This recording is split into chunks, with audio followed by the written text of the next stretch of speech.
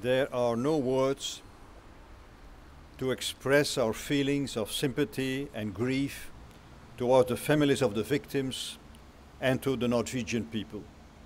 Anyway, even the best words would not be enough to console or wipe the tears away from the faces of families and friends. I'm here to express the solidarity on behalf of the men and women of the 27 member states of the European Union.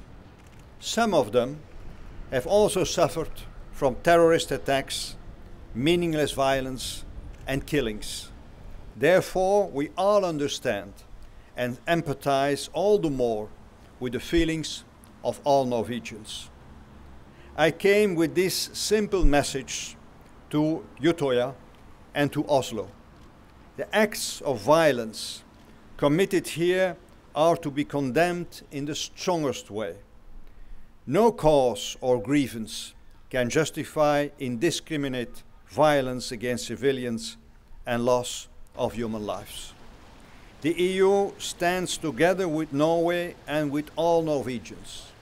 We will intensify our efforts to tackle international terrorism.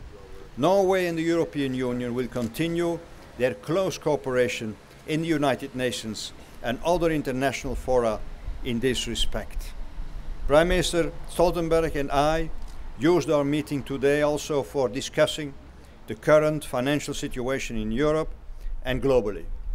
But let me reiterate that my main purpose at our meeting has been to transmit my condolences and sympathy to the families and friends of the victims, to the Norwegian authorities and to the people of Norway over the tragic events of the 22nd of July, which were a shock to all of us.